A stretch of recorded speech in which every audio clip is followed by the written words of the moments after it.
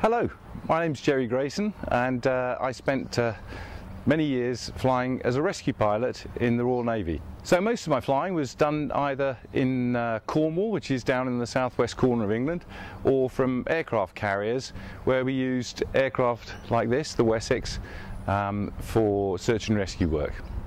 So this is the machine we used for all of the rescues at that time. As you can see, it's a big helicopter, only one engine down the front on this, the Mark I, and then we moved to the Mark V, which had two engines. Very powerful machines, very big machines, about 13 people you can pick up in the back. Most of the stories in my book are about teamwork. 3 people, the pilot, here a winch operator, and down on the wire a diver. And as you can see from my position up there, there's no way that I can see all the way down to where the diver is unless I really crane my neck out of the cockpit.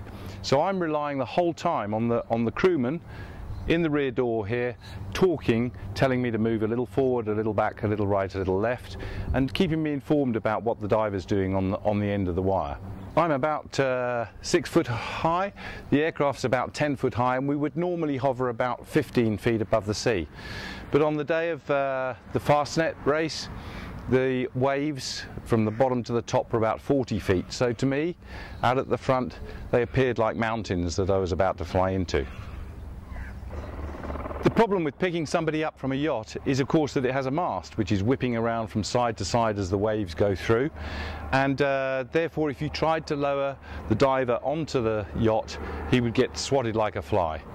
The problem on the Fastnet was, here was a crew of people on a yacht who I had to ask to jump into the water one by one, but be sure that I could pick them up. So, buy the book, read the stories, and hopefully you'll be as surprised with some of those as I was just after the end of my naval career, when my name appeared in the New Year's Honours list and I went to Buckingham Palace to receive the Air Force Cross.